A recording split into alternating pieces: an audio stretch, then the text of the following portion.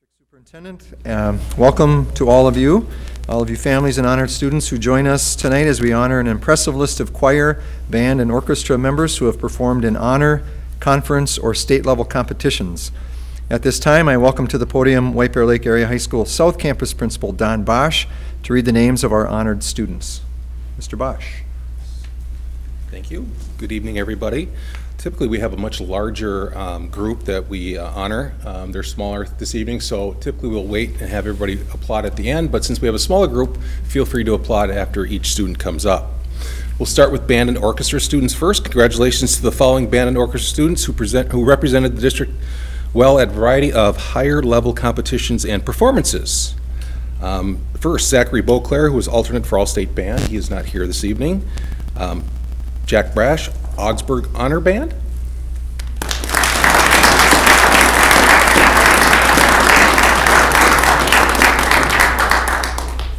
Amanda Brown was Augsburg Honor Band. She is not here this evening. Sabrina Bush, SEC Band. She is not here this evening. Zachary Duncanson, SEC Orchestra, is not here this evening. Jenny Golding, SEC Band, is not here this evening. Justin Haig, Augsburg Honor Band.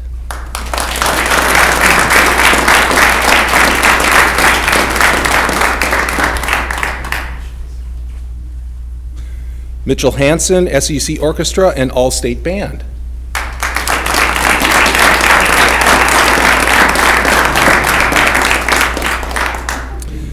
Cody Hudson was SEC Band. He is not here this evening.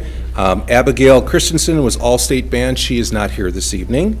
Lily LaValle, SEC Band.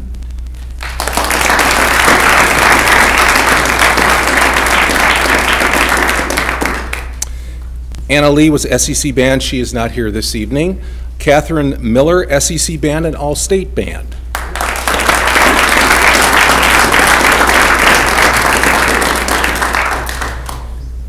Tejas Naverti is not here this evening. SEC Orchestra and All-State Band for Tejas. Anna Perrin is not here. Augsburg Honor Band. Isabel Perrin was also Augsburg Honor Band, is not here this evening. Mackenzie Petty was Augsburg Honor Band.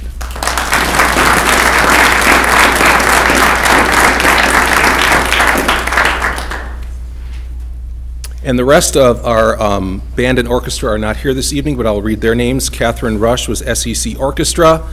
Christina Ryberg was Augsburg Honor Band. Isabel Sisterman was Augsburg Honor Band. Raymond White was SEC Band and All-State Band. Jeremy Rockford, one of our North Campus Band Directors, and Shannon Anderson, our South Campus Band Director. Congratulations to all of those.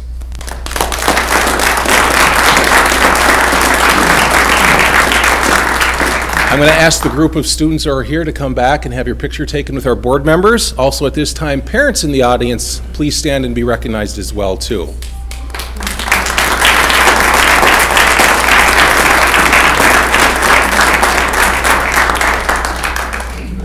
If we could kind of squish in and kind of yeah, that should be good. And then if you can just, if you could kind of like center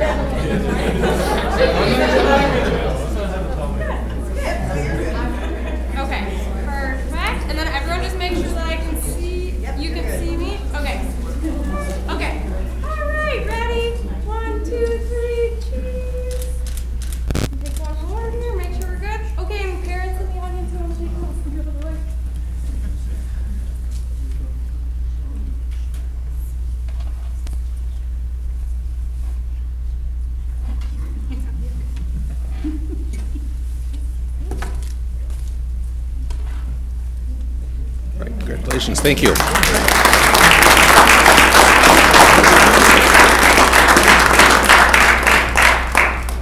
Okay, at this time we'll now recognize our choir students. Congratulations to the following choir students who represented the district well at a variety of higher level competitions and performances. Grace Zanwu, SEC Choir, I don't believe she's here this evening. Anna Barton, NCA-CDA Honor Choir. Jack Behrens, NCA-CDA Honor Choir. Joe Dennis, All-State Choir. Noah Ellenberg, SEC Choir. Lucas Fahey, NCA-CDA Honor Choir.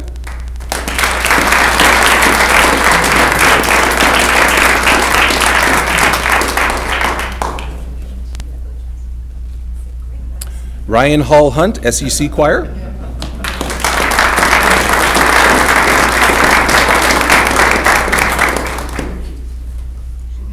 Claudia Johnson, ACDA Minnesota 9th and 10th grade honor choir.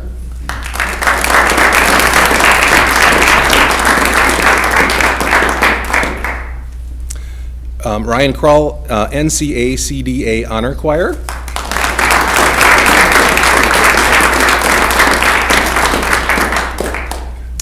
Yahida Lansaquat, All-State Choir Alternate and SEC Choir. Isaac Letourneau, All-State Choir and SEC Choir. Oh, and NCA CDA Honor Choir. Sorry, I missed that. Peter McBride, SEC Choir.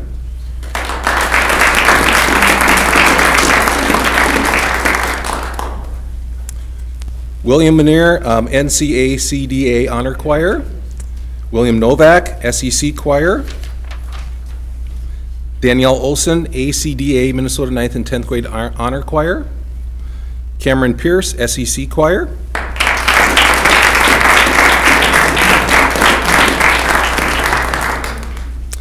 Thomas Pereira, SEC Choir. Bryn Polkamp, SEC Choir. Alec Rottenberg, NCA CDA Honor Choir.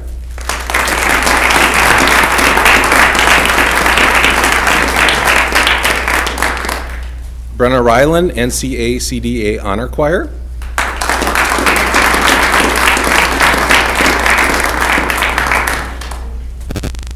Tiffany Richard, SEC Choir.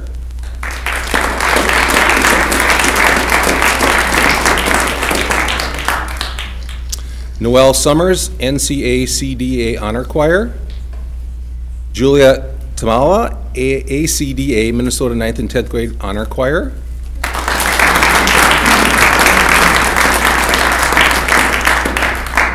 Paula Vasquez, All-State Choir and SEC Choir. Abigail White, NCA CDA Honor Choir.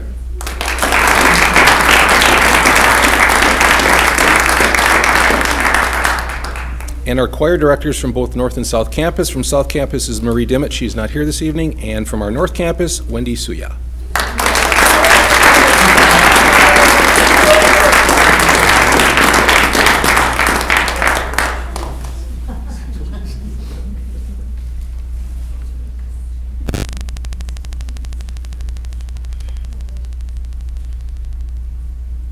All right, students, if I can have you back to have your picture taken with the board. Parents in the audience at this time, please stand to be recognized as well.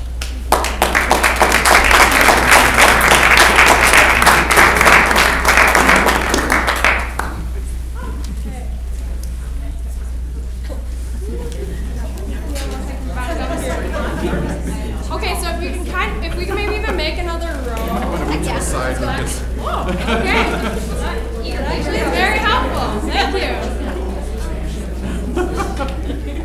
Okay, just make sure you can see me.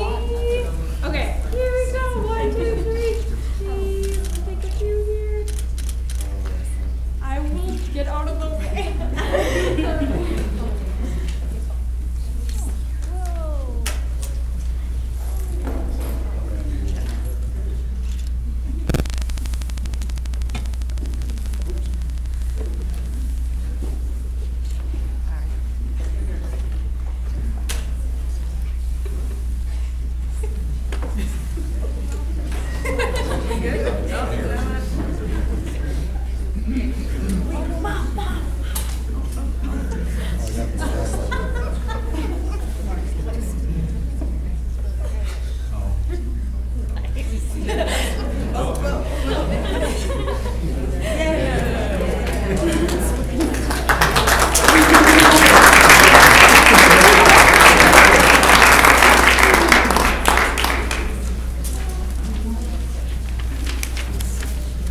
All right, thank you all for attending tonight. There are cookies left. Please grab one if you didn't already do so. And if you already did, grab another.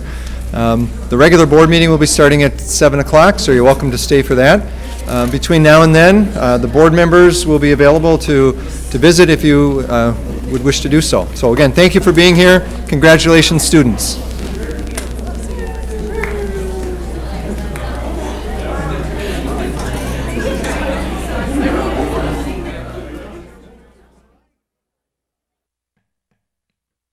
Call this meeting of Independent School District 624 to order. Would the clerk please call the roll? Chapman? Here. Ellison? Here. Fahey here. Mullen? Here. Newmaster? Here. Wilson? Here. Beloit? Here. Would you all please stand and join us in the Pledge of Allegiance? Allegiance to the flag of the United States of America and to the republic for which it stands, one nation, under God, indivisible, with liberty and justice for all.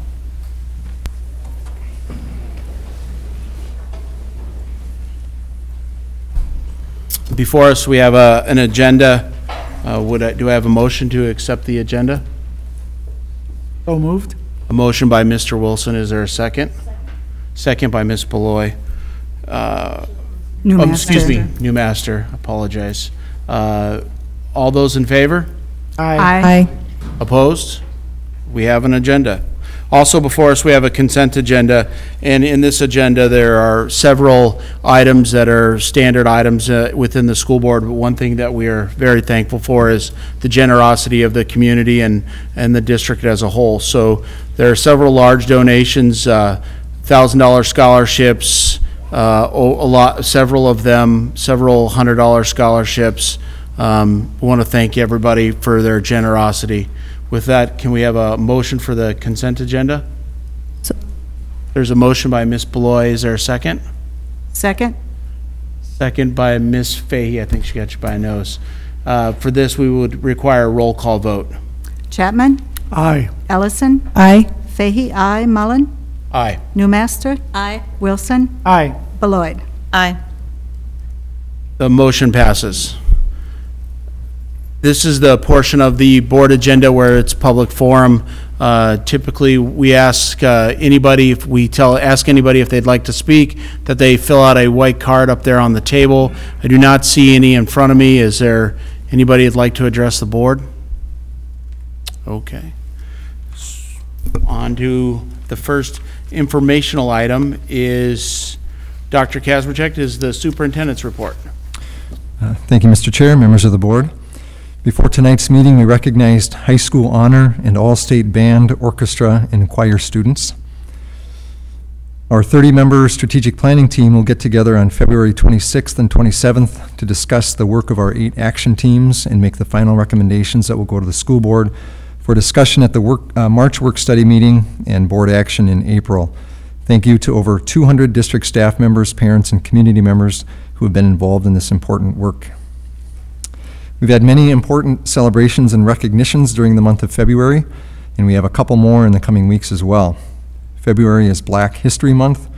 The week of February 5th through the 9th was National School Counseling Week. February 17th is National PTA Founders Day. And February 19th through the 23rd is Minnesota School Board Recognition Week. And in honor of the week, we hope you all enjoy a special Bershe's Bar. Ashley, you can help me out here.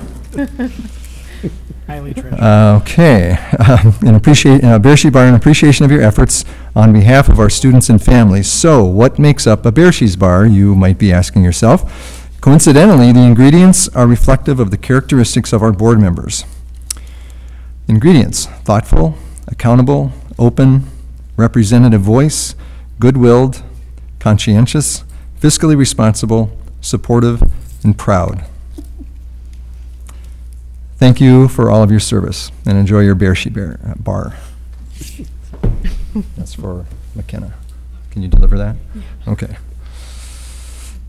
All right, Willow Lane Elementary 5th graders are taking over Donatelli's during the lunch hour each Tuesday through February 27th. Stop in for a terrific meal and great service. See a listing of the variety of springtime theater productions to be performed by district students at the elementary, middle school, and high school levels as a news item on the district website at www.isd624.org. Right, now we have a little bit of a different portion of my report. We have Patriot Pen honorees. So tonight we have with us students who are honored in the Patriot Pen program.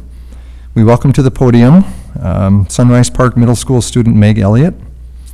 And let's see who else is here.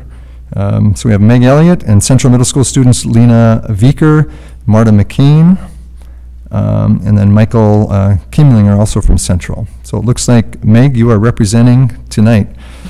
So we have 4 students who are honored.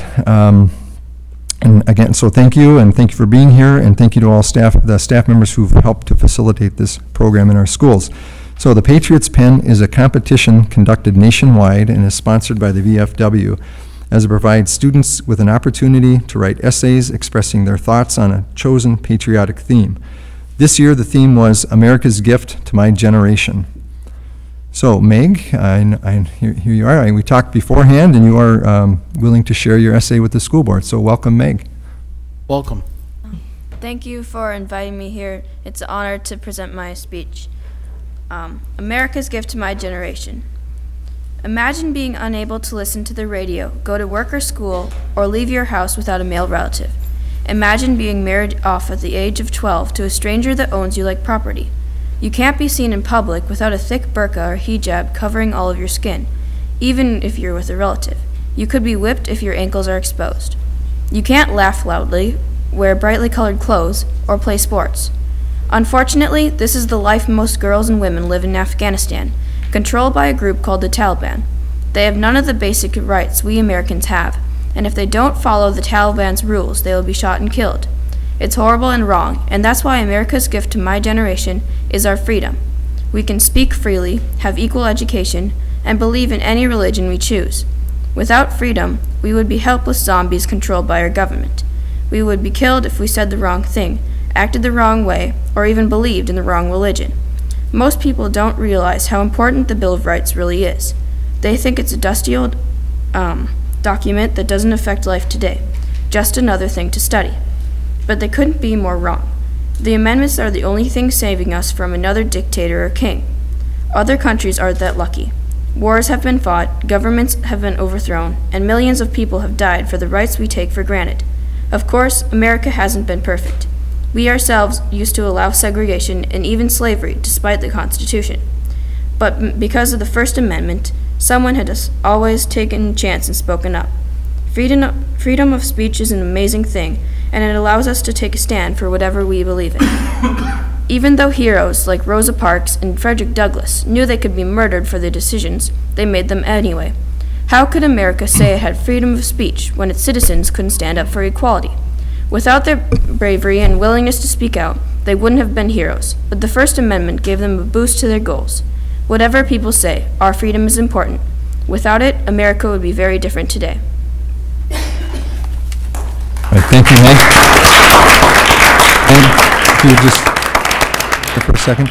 So on behalf of the school board, I have a certificate for you and a coveted bear pin. So I'll put it down.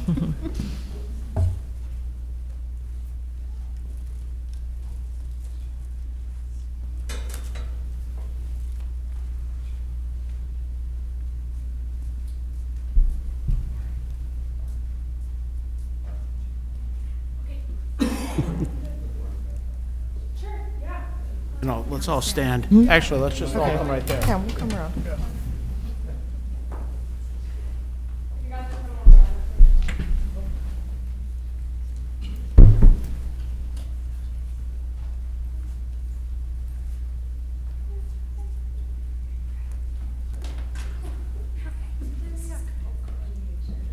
There we go.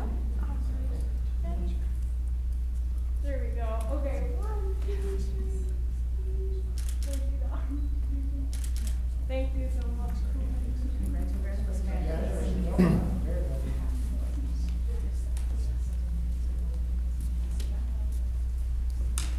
You're a great orator as well.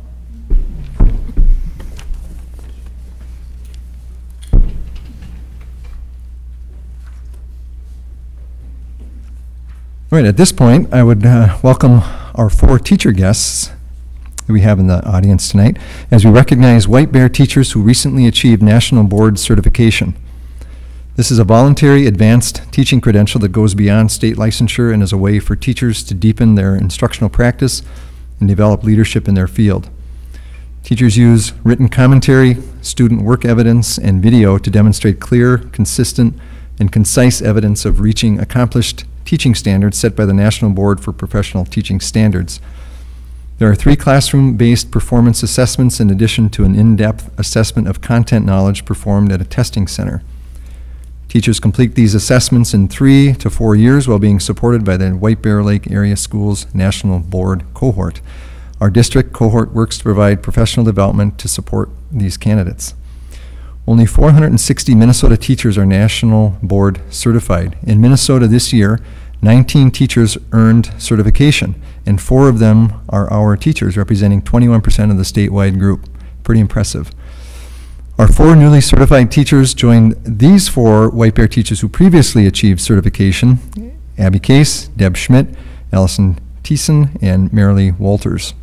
So first, congratulations to Steve Bates. Steve is a first grade teacher at Hugo Elementary. He's certified in the area of early childhood generalist. Next, congratulations to Rita Leonard.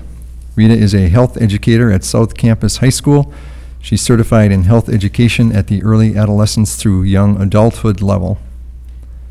Third, congratulations to Keith Stedland. Keith is a science teacher at North Campus High School. He's certified in the area of science at the early adolescence level. And last but not least, congratulations to Deb Tebow. Deb is a literacy coach at Hugo and Onika Elementary Schools. She's certified in the area of literacy, reading, language arts at the early and middle childhood level. So if any of you are interested in offering a quick reflection on your experience, you're welcome to do that. No pressure. I'm sure you came prepared to do that, but if you, okay, sure, okay, great, thanks. Board certification was a wonderful, challenging journey that we took together. We made great friends and made great strides, and it's the gold standard for teacher development, so we know it'll pay dividends for our students for years to come. We'd like to thank the district for providing our cohort opportunities where we get together and work 3 times a year to help develop our components, and it shows.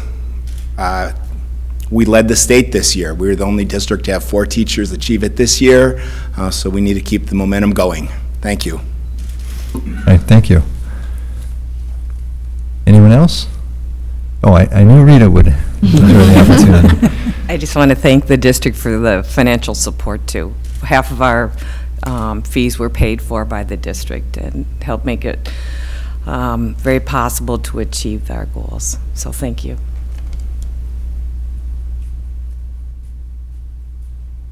Okay, are we good? All right, now, on behalf of the school board, I am honored to present you with a certificate and a coveted Bear pin.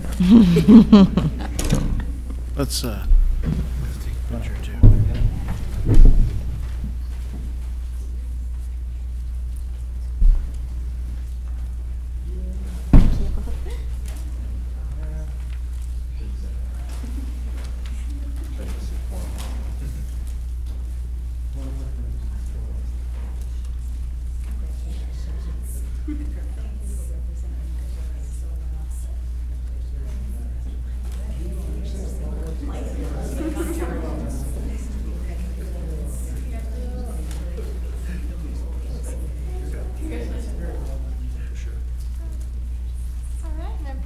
Everyone just wants to make sure they can see me. Okay, we should be good. 1, 2, 3. I'm gonna take a couple of here.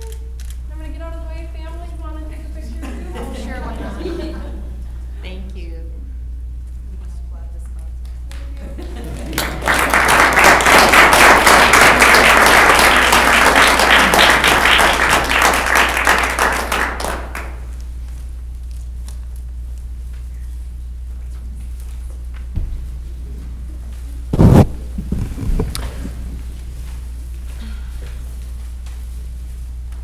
So with that, I will hand it off to Ashley for a student report.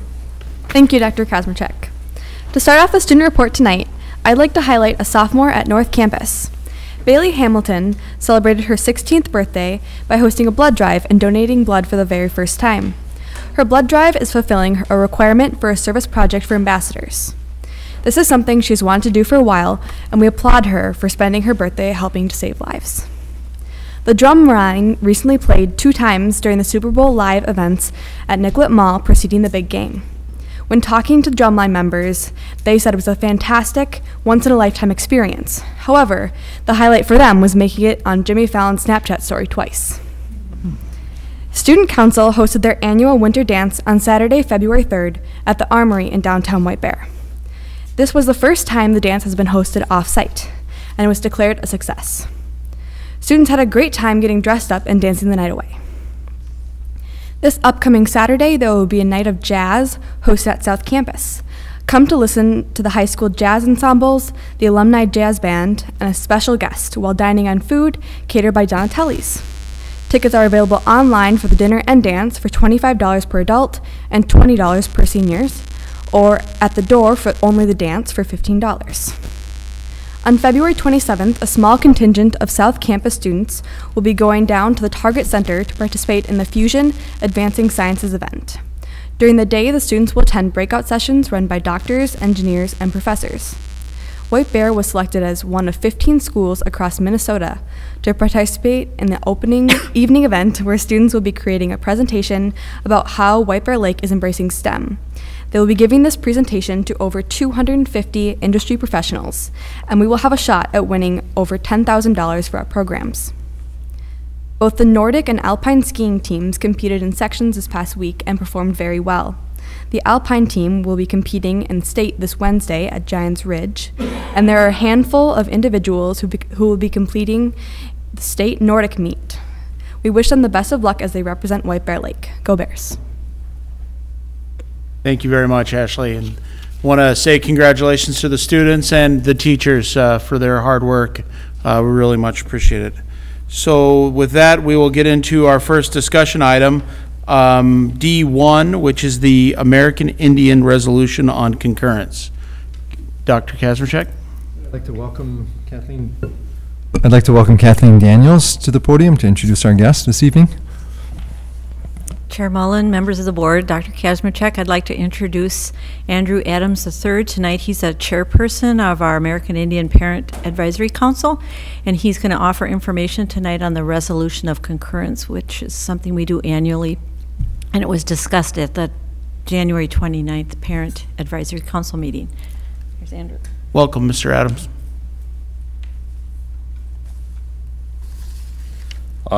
Thank you for the time to address the school board. My name is Andrew Adams. I've got 3 children in the district, a 15-year-old daughter who's a freshman at North Campus, a 12-year-old son who is a 6th grader at Sunrise, and my little mad scientist who is in 4th grade at Vadnais Heights Elementary. And I have the honor of representing and serving on the American Indian Parent Advisory Committee for the district as its chairperson. And some of you may be wondering, you know, what the purpose of the committee is and what it does. Under state law, any school district in the state of Minnesota that's got more than 10 American Indian students is required to have an American Indian Parent Advisory Committee. And so I believe the district a couple years ago realized that it needed this and kind of put the word out to interested parents to see who might be willing to serve. My wife and I and a number of other parents with students in the district stood up and formed the advisory committee, and the district also hired an American Indian cultural coordinator by the name of Michael Hirth, who is great. You know, Mike has been a great asset to the district and to the students, and comes with a lot of experience that he's brought from different districts and even tribal communities that he's worked with from an American Indian educational standpoint. And so every year, the American Indian Parent Advisory Committee has to take what's called either a vote of concurrence or a vote of non-concurrence. And essentially what that comes down to is it's the parents given the voice under state law to either approve or disapprove of the efforts that a district may be taking to educate its young folks, its young American Indian students. And I am happy to report that the committee voted for concurrence, that it is in favor of the steps that the district has been taking. And so that vote took place at the last Parent Advisory Committee meeting that occurred on Monday, January 29th. And so with that, if any of you have any questions about the committee or that resolution, I'd be happy to answer those, but wanted to make it here tonight to just express that vote and to make myself available if anybody had any questions. So I know we have an action item a little bit later on in the agenda, but we can open it up to questions at this point if there's any. All right.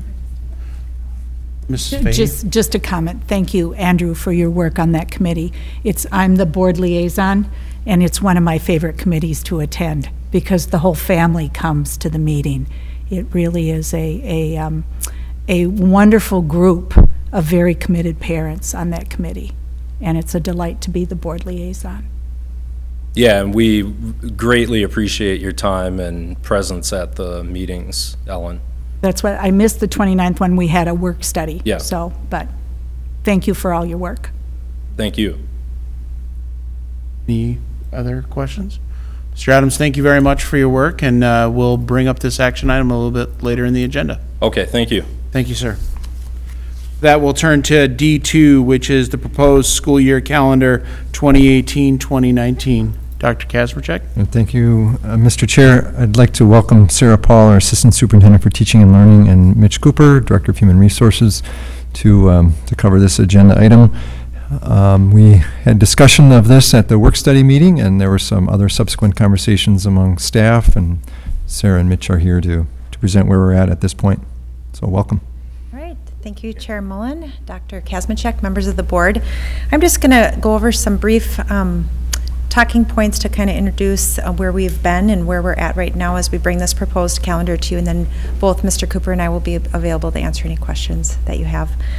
So really the primary purpose of our discussion tonight is to look at the 2018-19 school calendar, and there's many people that I want to make sure to take the time to thank because there was a lot of time and effort put into the proposed calendar we're bringing to you today. First of all, Miss Ashley Runstead and Miss McKenna Pratt are two of the two student liaisons to the board, and they engaged several student groups in discussion to really look at an innovative student learning day that we were looking at. You'll see that that's not part of the proposed calendar we have tonight. We weren't quite ready yet to implement that, but I think we learned a lot in terms of what we may be able to do in the future. So it wasn't time lost. That's what a learning organization does. We explore new ideas and we determine whether or not we're ready to implement those. But really hats off to them for the student voice and choice that they brought into that discussion so that we could continue to bring that into our thinking across the organization. Second, we wanted to make sure to thank our World's Best Workforce Advisory Committee members. We did have a chance to have a conversation with those people that represent different stakeholder groups across the district.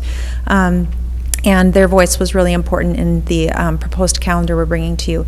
And then we have a district calendar committee, and it's comprised of administrators, teachers, Mr. Cooper, and Dr. McKenzie, our union president, are key in that group that really advises calendar decisions.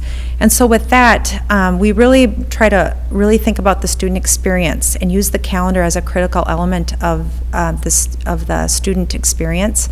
And we're trying to coordinate inputs, which is the importance of staff development time, the importance of time to collaborate with professional colleagues to improve instruction, and then conferencing time and that time to connect with parents. And one of the things you'll see is that we've kept intact the elementary welcome back conferences in the same manner in which we have delivered on those this past year. We've had a chance to connect with you as a board at 2 work study meetings, and the decision to continue with the model as we have it. It was informed by a survey that we did with our parents. And so with that, you really aren't going to see a whole lot of change from this year going into next year's proposed calendar in terms of a lot of the things that we've done in the past are going to be the same. I will tell you that there is in the calendar one day in which there's going to be students that there's going to be professional development for K-5 teachers, which means that students will have off. But on that day, our 6 through 12 students will have school.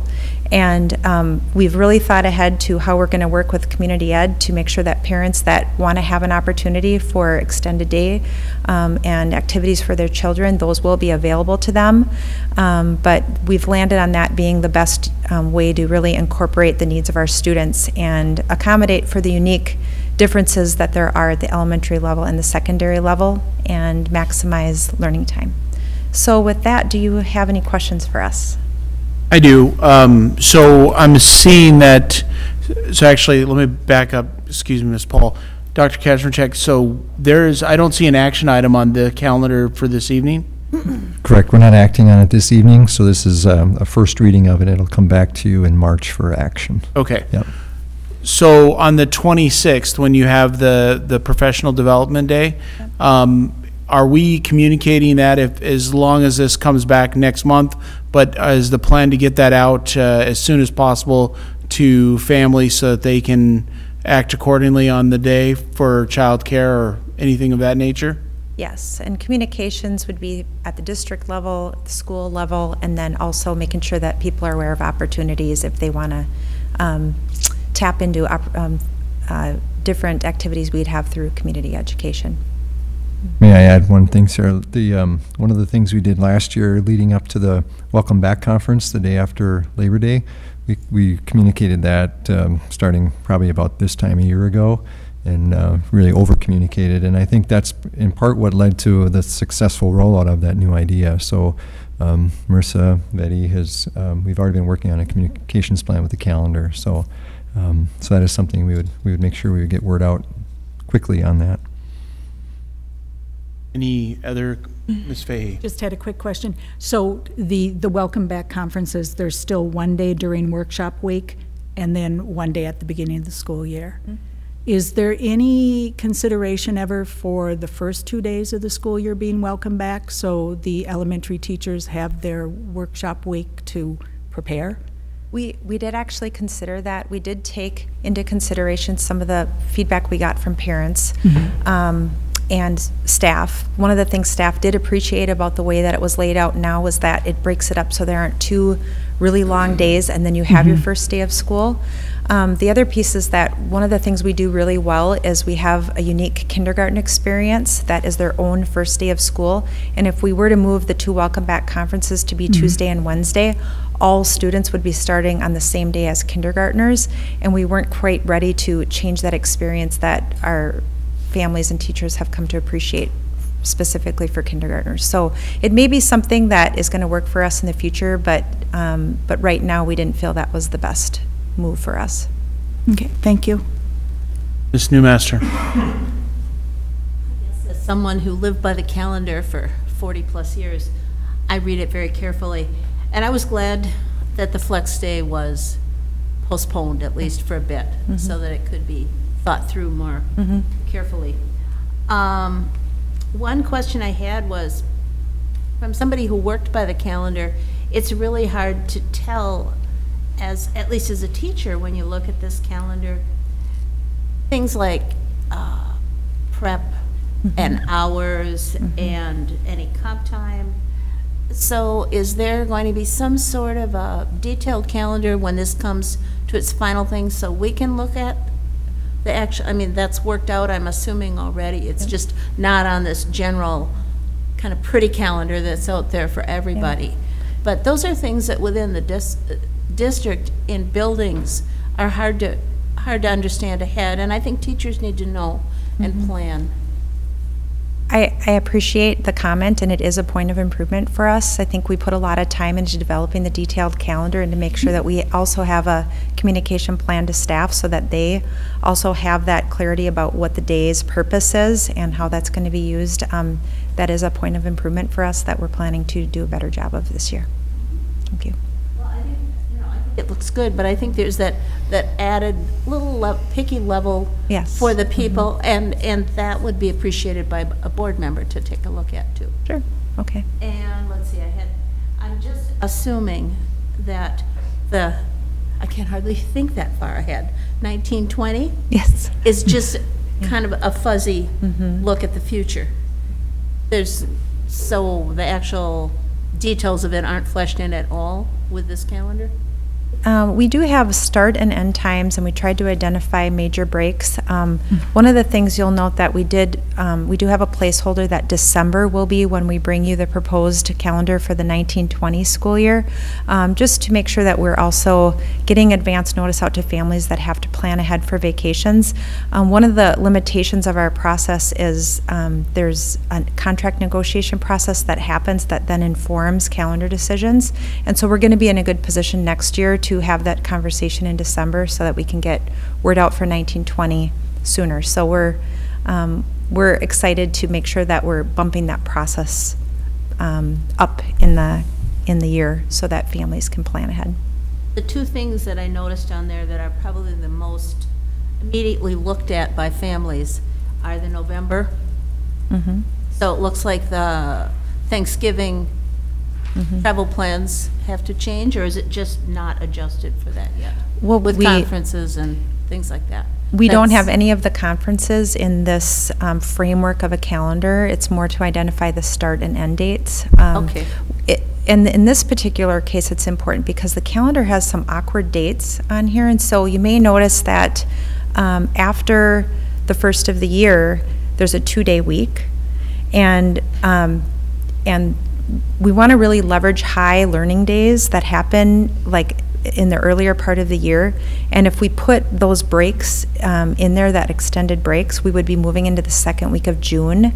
And so that's one of the things that kind of signals to people like, oh, so we wouldn't be going into that next week in June, and there would be a 2-day week there. Those are the things that I think on a high level are helpful to families.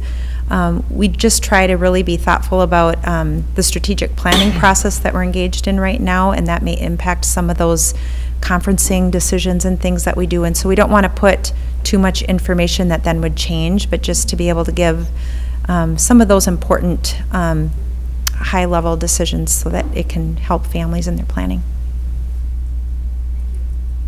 Any other, Ms. Ellison? I just have a minor edit. Memorial Day is listed as May 28th in the list of dates, but on the calendar it's May 27th. Oh, thank you. So, thank you very much. Appreciate that. We'll correct that. Any other questions, comments regarding the calendar? Okay, so this will be the first reading, and we'll bring it back next month for a vote. Great, and since I did most of the talking, I just want to take the opportunity to say what a pleasure it is to work with this man here, our Director of Human Resources. He is thoughtful, he's considerate, he is always thinking about things from multiple perspectives, and he's just a great person to work with. So if I'm going to be doing all the talking, I at least want to make sure to acknowledge what a great person I get to work with. Right. Thank you very much. Thank you. All right, we'll go to discussion item D3, which is the first reading of school board policies. Policy 413, harassment and violence. Policy 425, staff development. Policy 524, electronic technologies, acceptable use policy. Policy 708, transportation of non-public school students. Policy 711, video recording on school buses. Are there any questions, comments? We've had these policies in our board packet.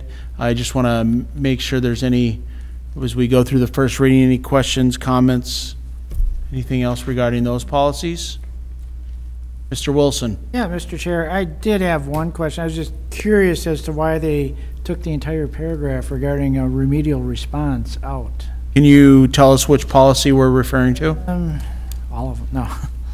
It is, I think, the first one. Policy 413. 413? Mm-hmm. Dr. Kazmierczak? Who was the lead on that? Mr. Cooper? On page 413-3. Are you talking, so that was added? No, it's being deleted. And I'm just and my- wondering why they took out such a response. Is it letter E? Or Remedial corrective response means a action. measure? Is it, Scott, is it means a measure to stop and correct acts of harassment, et cetera? Well, normally the yellow means deletion. It's underlined? No, it's So it's an addition? Add? Yeah. Oh, okay. Well, then never mind. So I suspect that was a change from MSBA policy that was incorporated. Okay. Ms. Newmaster? I'm looking at, I was making little notes, 425 staff development.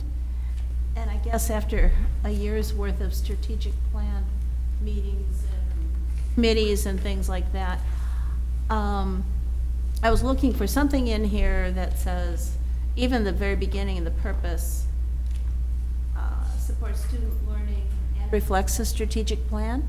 Because I think everything everybody's been working to talks about that.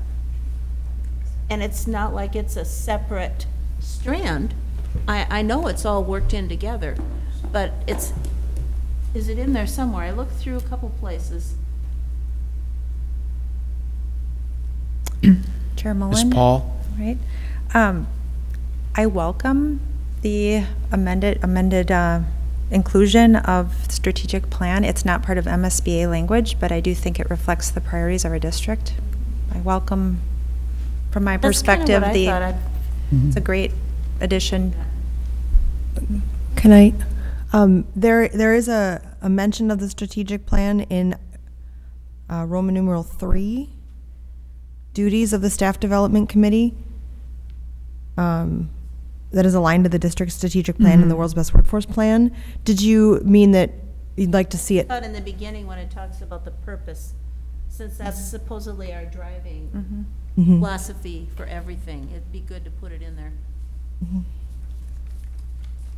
my other comment on it is I was, glad to see actually the reformation, because if you've been around long enough, you see things come back.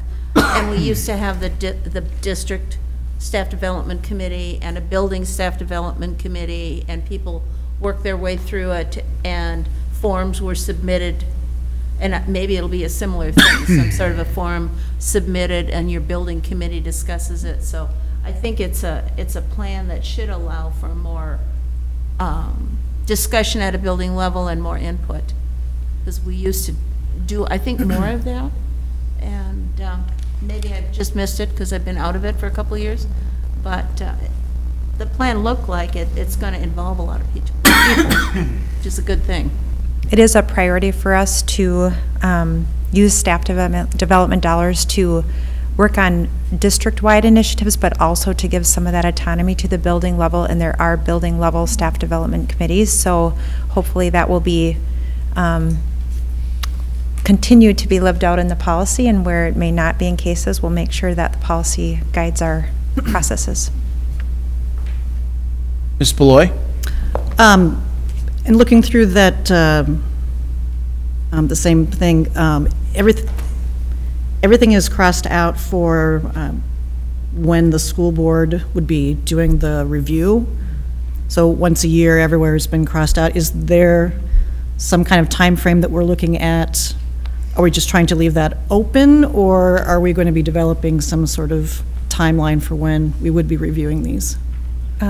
What we want to do in a policy is have the policy be the governance piece, and then in terms of those processes, that those are not necessarily part of the policy language. And so those were coupled together, and that's not really part of how MSBA drafts policies. They really like to have the governance language, and then the process pieces are separate from the policy. And so this just reflects wanting to align with that separation. Any other questions regarding any of the policies? Okay, with that, these policies will be back. I believe you're going to make the minor change to policy 425, or review it and then get us out a an additional copy for the next board meeting. Correct. And they will be back in from Ms. Beloy. There's one typo. Sorry. The unacceptable uses under the electronic policy. Under policy 524. And unacceptable uses. We just emailed those to Jody. You just, okay, all right. So with that, you got another comment? Ms. Newmaster, go ahead. Okay, the acceptable use policy, and, you know, I've read through it. The only question I had was,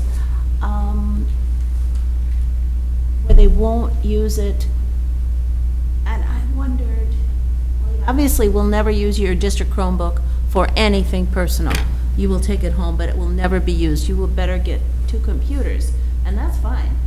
But I wondered where the booster group comes in, as, let's say you've got band boosters or something like that that's not a school official group, but you would be promoting it, and you might be on your Chromebook saying, you know, we're selling Bearshee bars for band or something like that, when it talks about not promoting sales. Dr. Kazmierczak, are you, you know, Mr. Garrison and Ms. Cooper probably need to come up too. Marge, are you referring to under Roman numeral V, Roman numeral 5, number 2, personal use of? I just was thinking of all the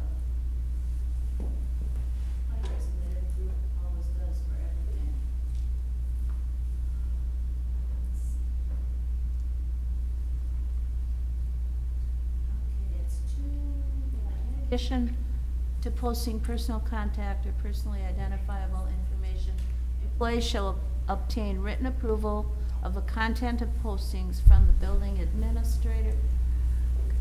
So the principal will get every notification that every group is going to put out about every fundraiser, or that would be booster activities, fundraisers. Is there some application form?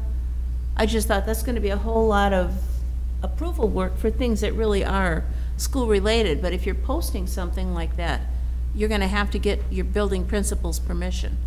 Could you tell us where you are? Yeah. I'm Where are you? at the paragraph under point 2. Let's see, what page is it? It says 524 dash 4. Okay. Subparagraph, I guess it's subparagraph 2 on that. And then there's the, in addition, prior to posting on a school-related So webpage. it's 7.2, right? Yeah, 7, paragraph 7, subparagraph 2, Right. 524-4. And I just, you know, and I'm thinking to be specific, all of the things at a high school, all the years I was at North Campus, and all the different things that people are promoting and selling and activities and car washes. Is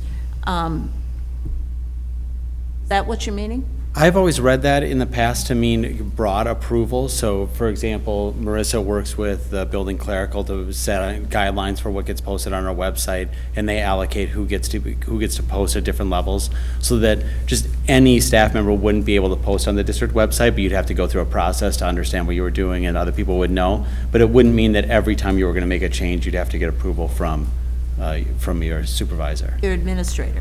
Yeah, I've never read it to mean that, no. Well, it just said shall obtain written approval of the content of the postings from the building administrator, and I thought, that's a whole new level of application, which would be a whole lot of work. Yeah, we've just granted editing rights to people and viewed that as they can, in fact, edit the website, but we haven't gone into every single posting that people have done. And do you mind if I? Faye? You know, and I think related to this, when this first came in, there was confusion that some people were posting personal garage sale information. And posting something about a fundraiser for an athletic team is very different from posting about, I'm going to have a garage sale on Saturday. So it was, my reading of it, it's in terms of clarifying, if it's related to the school, that's fine. You have a general approval for school activities. Yeah, I thought that might be clear, but it seemed like there was some gray area. If you're doing a garage sale and a hockey skate exchange or something. But it says prior to posting any personal contact or personally identifiable information, you must approve written approval. That's if, to me, I read that as my school contact is public information. But if I want to post my personal email, then I have to get permission to use, because it says further, you have no expectation of privacy. So it's really looking at, you do not want people posting personal home address, et cetera, for staff. That's how I read it. Well, and I didn't know if it was just staff, because I guess I've been so involved lately in the ECFE and the Otter PTO, and they have their own webpage, and they post all kinds of activities, and they do fundraisers and special things, and, you know, not sure. Because then we link to that. So if I want to see what the PTA is doing, the link is on the Otter website. Yeah. But it is their webpage. Correct. Yeah. So I just wondered where that kind of stuff fits. Yeah, I think we're talking about the district, just only the district, not anything that would be linked to it that we have no control over, but just those things that we can't control, and control that person identifiable information to make sure that privacy information is not being violated via the posting of something on the website. Some of it was like the personal stuff that's out there, and I know PTA will do things that we don't do from the school office, but we are providing access to that, and people would really miss that, because that's about the only place they can get some information. Yeah. I don't know, I just wondered, where does that whole slice of the pie fit? Yeah. Okay, thank you very much, Ms. Newmaster. Are there any other questions, comments regarding any of the other policies, or even that policy? Okay, thank you, gentlemen, very much. With that, we'll move on to our first operational item, operation item E1, which is the action on the American Indian Resolution of Concurrence. We heard from Mr. Adams earlier. I would entertain a motion at this time to, the recommendation, excuse me, is to approve the 2018 American Indian Education Committee's Resolution of Concurrence. Is there a motion? So moved. Motion by Mr. Wilson. Is there a second? Second. Second by Mr. Chapman. This would require a roll call vote? Yes. Where's my list? Chapman. Aye. Ellison. Aye. Fahey, aye. Mullen. Aye. Newmaster. Aye. Wilson. Aye. Beloit. Aye. The motion passes. Operational item E2, which is the action on the long-term facility maintenance plan. There's a recommendation to move the approval of a 10-year long-term facility maintenance plan as presented. I know that we had this at our last work study session. Is there a motion to approve the policy? So moved. Approved by, excuse me, a motion by Mr. Chapman. Is there a second? Second. Second by Ms. Newmaster. There are any questions regarding the policy? Mr. I'll just add a couple things.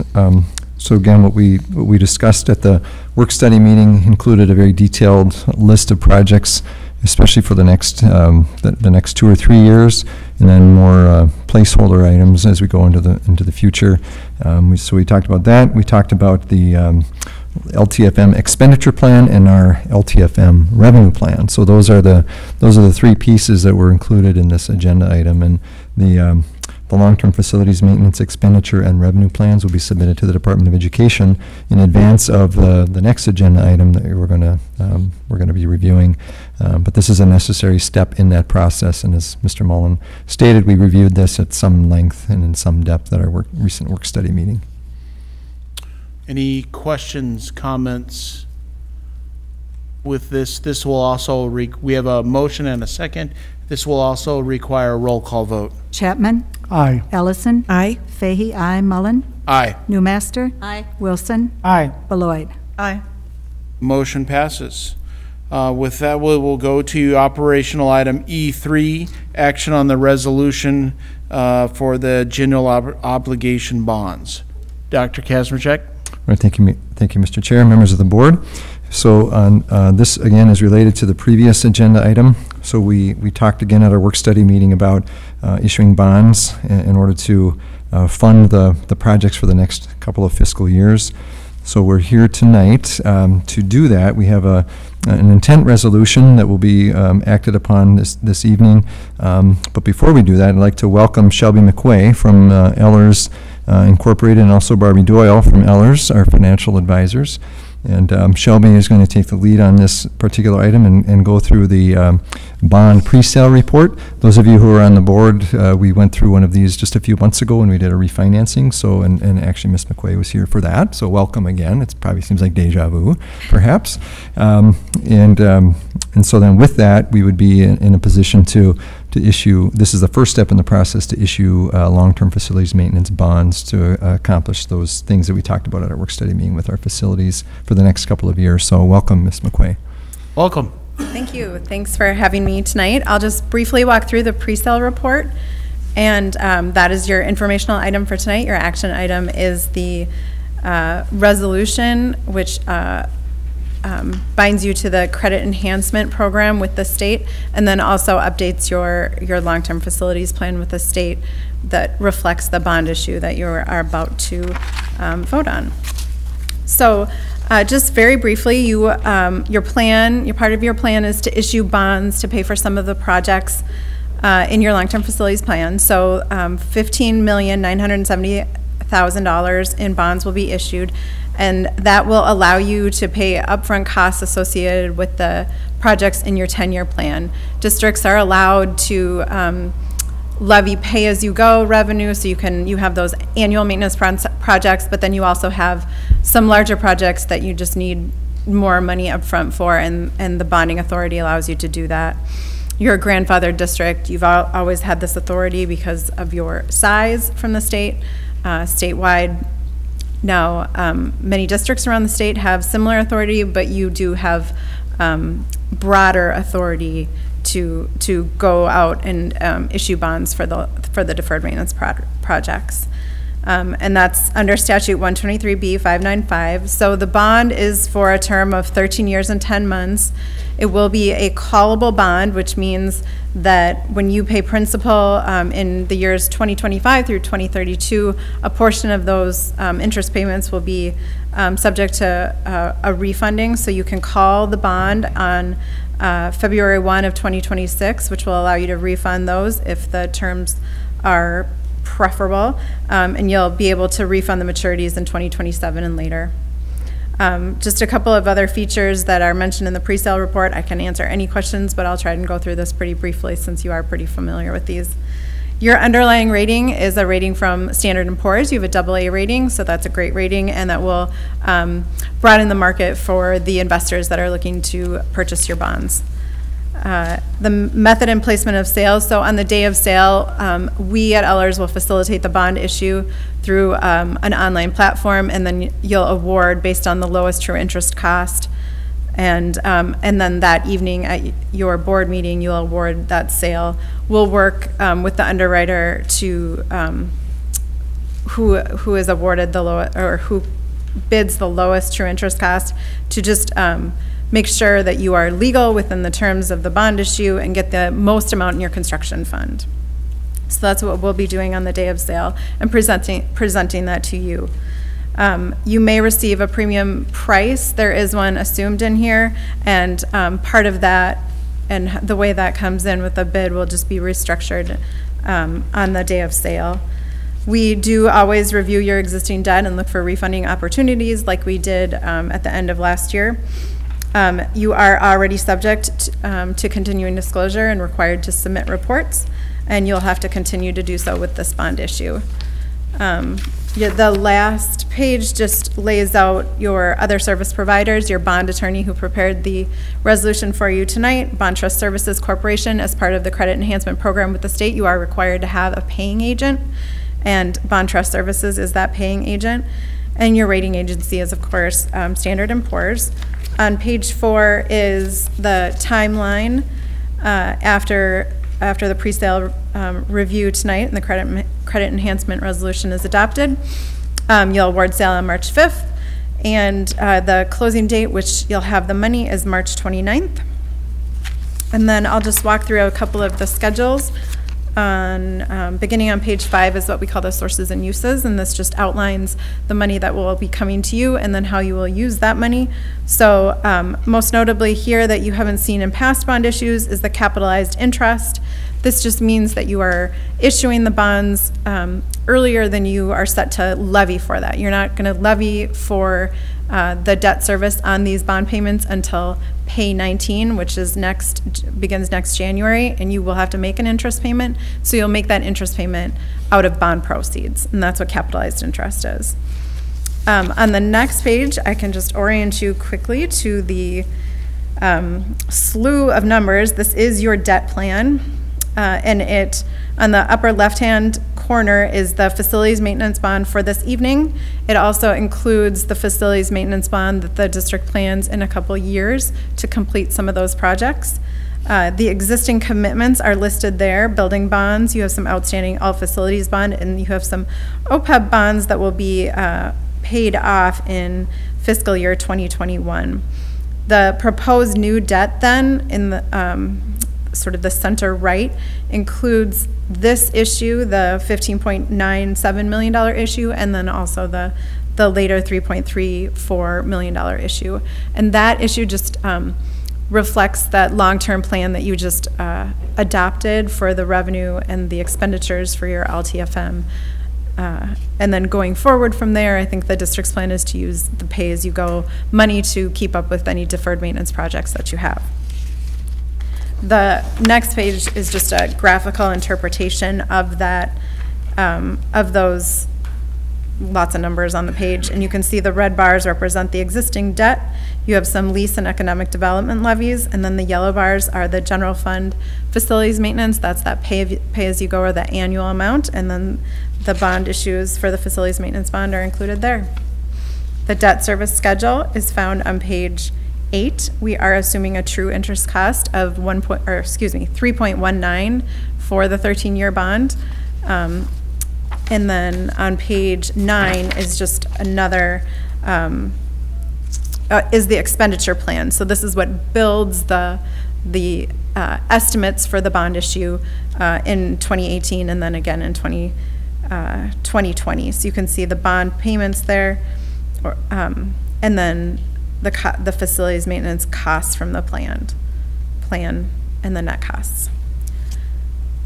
I can answer any questions you have. I can go into more detail on anything, or you can take action on the resolution. I think what we should probably do is get a motion and a second, and then we can open it up for discussion. So with that, the recommended action is to move the approval of the resolution stating the intent of the school board to issue general obligation bonds to finance projects included in the district's approval 10-year facilities plan. Is there a motion? So moved. Motion by Mr. Wilson. Is there a second? Second. Second by Ms. Ellison. Discussion?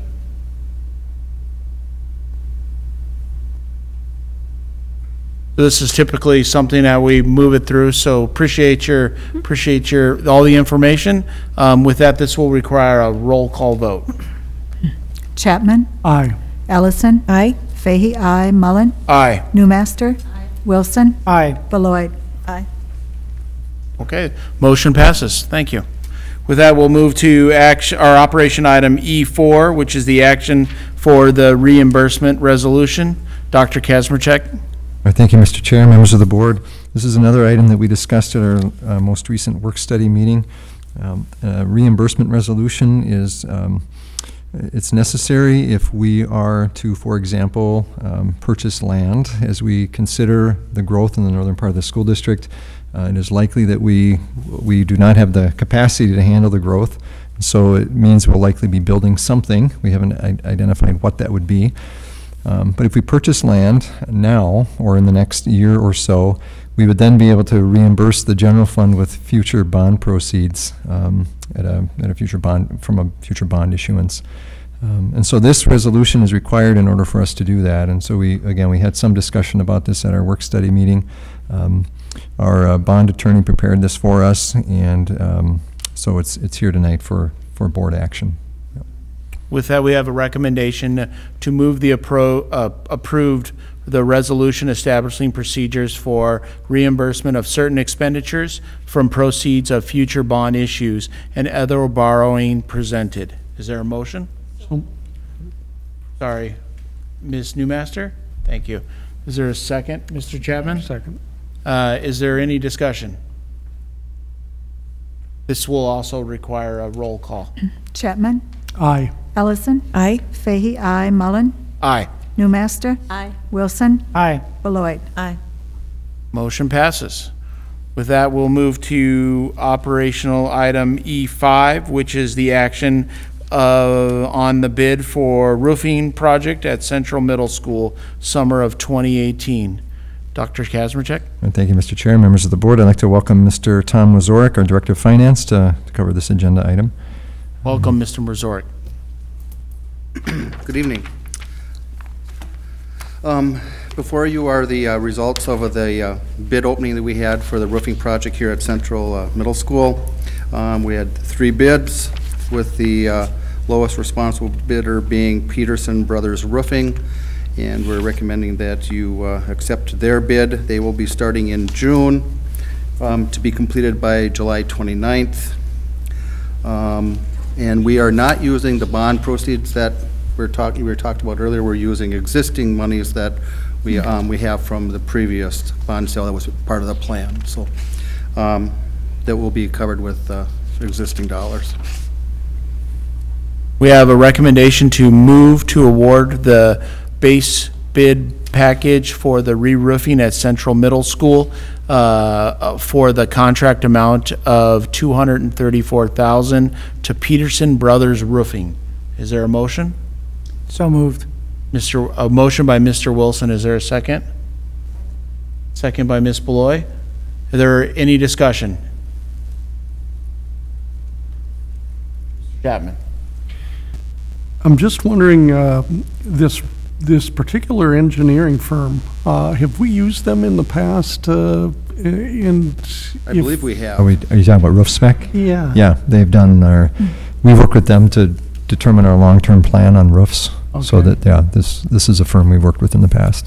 Okay, very much in the past. It's not a name I'm really familiar or used to seeing a whole lot of, so.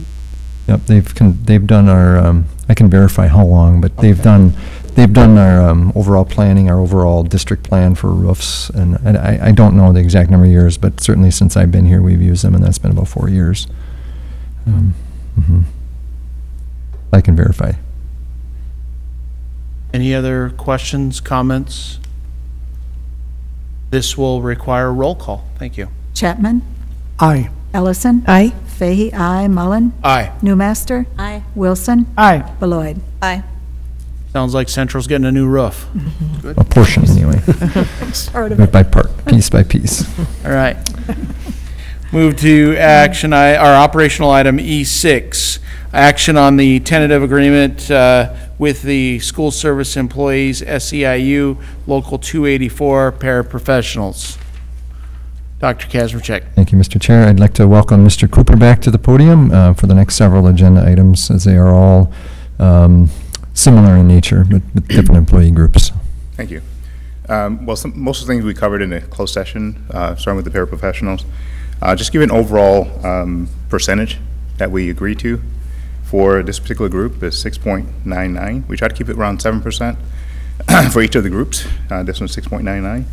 So that's made up of medical, which is 7%, and for the first year, 4% for the second year, and fully paid single and family dental insurance.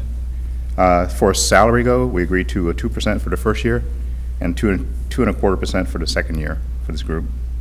Longevity, we agreed 10% per hour for longevity, the first year of the contract. And the nurse pairs will get $2 extra as a differential pay. We've having issues with recruitment for that particular group. And so we weren't competitive with the market when it came to salary.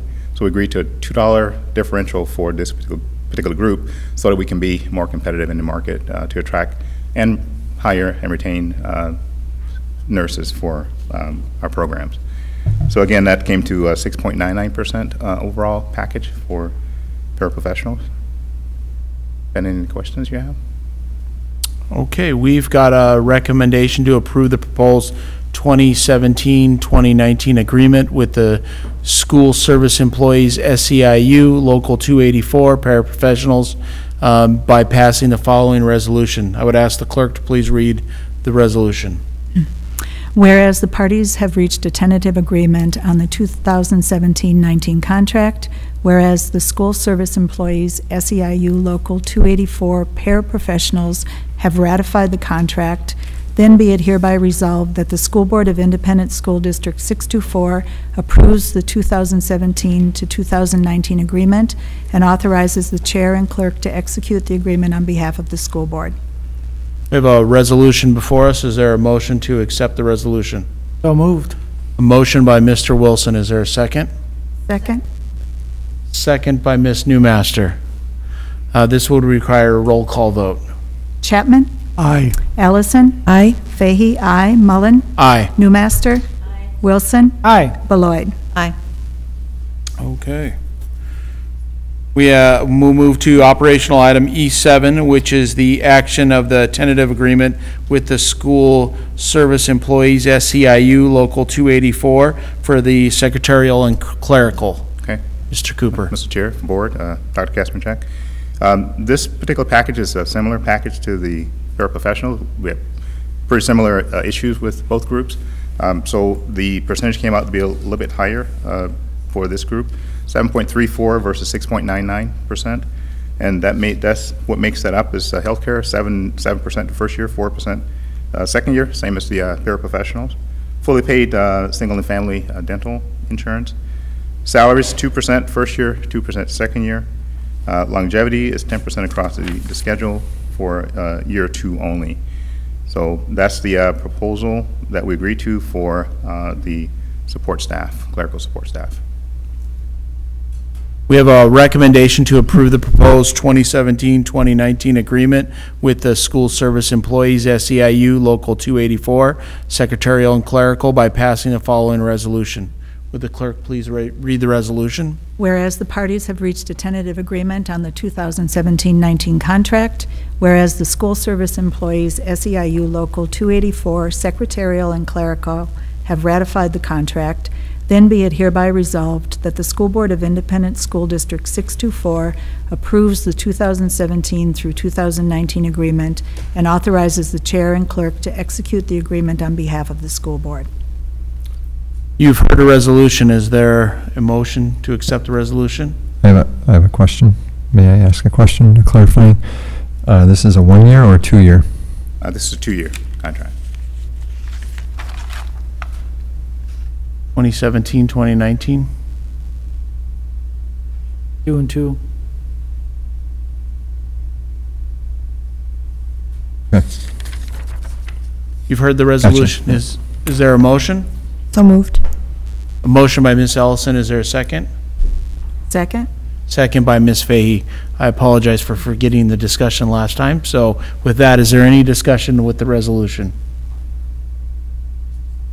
Seeing none, this will require a roll call vote. Chapman? Aye. Ellison? Aye. Fahey? Aye. Mullen? Aye. Newmaster? Aye. Wilson? Aye. Beloit? As I'm a member of that union, I abstain. The motion passes. Action or operation item E8, which is the action on the tentative agreement with the Principals Association. Mr. Cooper. Yes, Mr. Chair, Board, Dr. Kasmerchak. The principal overall package came to be at 5.22%, and that's made up of healthcare with 5% the first year and 2.5% for the second year.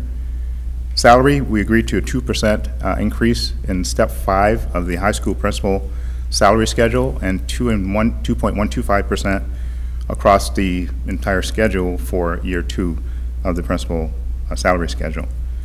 We agreed to a $500 increase in longevity for year 5, 10, and 15, and add a 20-year longevity step at $9,500 for that particular longevity step.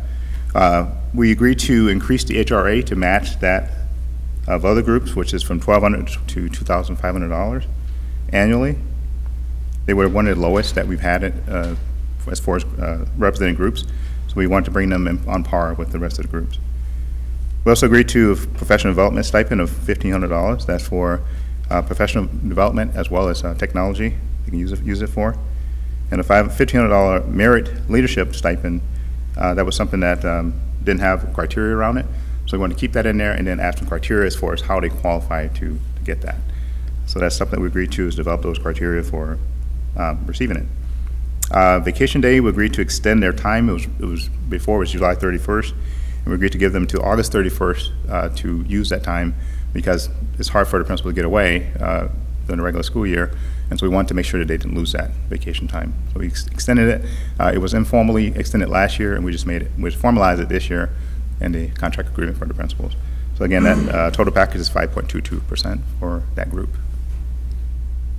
We have a recommendation to approve the proposed 2017-2019 agreement with the Principals Association by passing the following resolution. Would the clerk please read the resolution? Whereas the parties have reached a tentative agreement on the 2017-19 contract, whereas the Principals Association has ratified the contract, then be it hereby resolved that the School Board of Independent School District 624 approves the 2017 through 2019 agreement and authorizes the chair and clerk to execute the agreement on behalf of the school board. You've heard the resolution. Is there a motion? Motion by Ms. Newmaster. Is there a second? Second. Second by Ms. Beloy. Is there any discussion regarding the resolution? Seeing none, this will require a roll call vote. Chapman? Aye. Ellison? Aye. Fahey, aye. Mullen? Aye. Newmaster? Aye. Wilson? Aye. Beloit? Aye. All right, we're getting down there. One more agreement. So action on the tentative agreement with the Administration Association. Okay. Mr. Cooper. Thank you. Mr. Chair, Board, Dr. Kazmierczak. This particular package came in higher than other packages, 9.29%. And the reason it looks that way is because there's step increases that we had to incorporate into the administrators. There's 2 individuals in this group that are stepping for the year of the contract. And so that pushed the percentage up higher because of that reason. So I'll go over to what makes up that percentage. Insurance is 5% for the first year, 2.5% for year 2. Longevity, salary agreed to a 2% increase from last year. This particular contract is for 1 year, and we'll be negotiating an extension of that contract at the end of this school year. They're the only one right now with a one-year contract. Longevity, year 5 is 2,000. We agree to. Year 10, 3,000. 15 year, 4,500. 20 year, $6,200. We also agreed to a technology and professional development amount of $900 for this group, and they can use that for, again, purchase of a computer or any kind of professional development for personal growth and development. So that's the agreement for the administrators that we agreed to. So we've got a recommendation to approve the proposed 2017-2018 agreement with the Administrators Association by passing the following resolution. Would the clerk go ahead? Go ahead, Ms. Fahey. I got this now. Whereas the parties have reached a tentative agreement on the 2017-18 contract, whereas the Administrators Association has ratified the contract, then be it hereby resolved that the School Board of Independent School District 624 approves the 2017 through 2018 agreement and authorizes the chair and clerk to execute the agreement on behalf of the school board. You've heard the resolution. Is there a motion? So moved. Motion by Ms. Ellison. Is there a second? Second. Second by Ms. Fahey. Is there any discussion regarding the resolution? Mr. Wilson? Yeah, Mr. Cooper, during the work session, I don't seem to recall where this proposed settlement places us with our commensurate districts. Do you happen to have that information handy? Administrators versus how Where they the compare to- settlement compares to the districts that are most like us, close to us. Yeah, that's a kind of a different kind of group because there's really not a. Oh, they're a different kind of group. There's really not a really good comparison for. I think Mounds View has some positions that came close to how they were structured, but there's not many out there in the East Metro that were close to this particular group. So it was really hard to kind of generate any external comparisons to. Well, let me rephrase the question, if you would, sir. Are we competitive? We are competitive, no doubt. Yes. Any other questions regarding the resolution? This will also require a roll call vote. Chapman? Aye. Ellison? Aye. Fahey, aye. Mullen? Aye. Newmaster? Aye. Wilson? Aye. Beloit? Aye. That the motion passes. Thank you very much, Mr. Cooper. Thank you. With the last operational item, E10, which is action on school board policies, Policy 405, Veterans Preference, and Policy 610, field trips. I'd like to do those in one fell swoop. Unless there's any objections with that, would we have a motion to adopt those policies? So moved. A motion by Mr. Wilson. Is there a second? Second. Second by Mr. Chapman. This, all those in favor of the policy? This doesn't need to be a roll call, correct? No. No, all those in favor, oh, excuse me. Any I discussion? apologize. Is there any discussion regarding those two items? Mr. Chapman? Just a very, very small typographical item that I found. On the much labored over, from what I understand, field trips policy, the very first sentence should have an "is" in there. The general expectation of the school board is that the district will provide free public. But don't want to hold it up over that. So with the fixing of that, is there any more discussion? Well, as a sitting, oh, sorry. Mr. Wilson? I was getting ready to move on it, but. With seeing no discussion, all those in favor of adopting those two policies? Aye. Aye. Oppose? The ayes have it. The policies adopt. So this is the best time of the meeting, or one of the best times. This is the board forum. Opens it up for an opportunity for board members to speak about or talk about anything that's going on in the district and their liaison schools, or anything that they'd like to bring up. Is there anything under board forum? Mr. Wilson?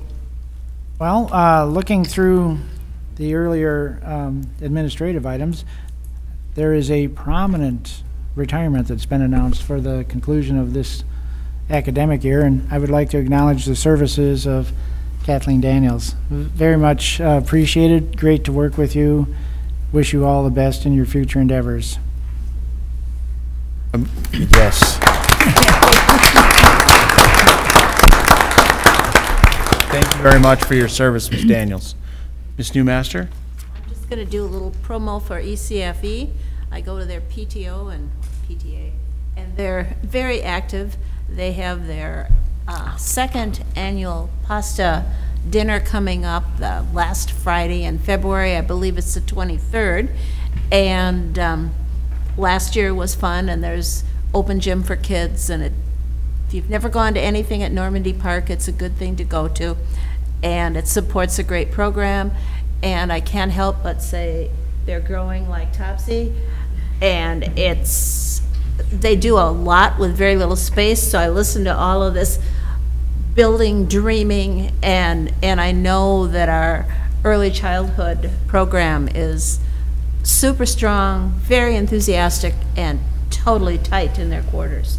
So we need to build them some yurts or something like that, because they're doing great things, but they need more room. And I would have to say Otter has bingo this week, so, and that's pretty amazing too. All right, thank you. Anything else under board forum? Ms. Fahey? I know that Dr. Kazmachek mentioned the fifth grade Willow takeover of Donatelli's in February. But I'd really like to thank Donatelli's staff, particularly Trish and Steve, for working with those kids. The kids write cover letters and resumes, and Lee Anderson at Willow practices with them in terms of doing an interview. They're interviewed for different positions. They work as cooks, as wait staffs, as hosts and hostess, and they do a wonderful job. So thank you very much to Donatelli's for being involved with that for quite some time. And then one more thing, just to highlight, there's going to be a community conversation on February 28th at Boatworks Commons based on the book, A Good Time for the Truth, Race in Minnesota. It's collaboration between the City of White Bear and the district. You can sign up through Community Rec online. There's no cost for that. But that's something that coming up in February 28th, it would be nice to see a lot of people there for the conversation. So that's it. Ms. Newmaster? I would be remiss not to say, this is I Love to Read Month. As a retired media specialist, there's lots of exciting reading things going on. I know I'm going to get to participate in Reading Around Lincoln, and there's just so many exciting things at the different schools that they're really fun, and it's a good thing to do in winter. Or anytime. Anytime. Ms. Ellison. I just wanted to acknowledge that of the 167 teachers that were nominated for Minnesota Teacher of the Year, 2 of them were from the White Bear District. Nick Marty from Lincoln and Angela Bianco from Matoska were both nominated. So kudos to them. Anything else under board forum? With that, I will entertain a motion to adjourn. Mr. Chair, I move to adjourn. Motion by Mr. Wilson, and I'll second it. We are adjourned. It is 8:21.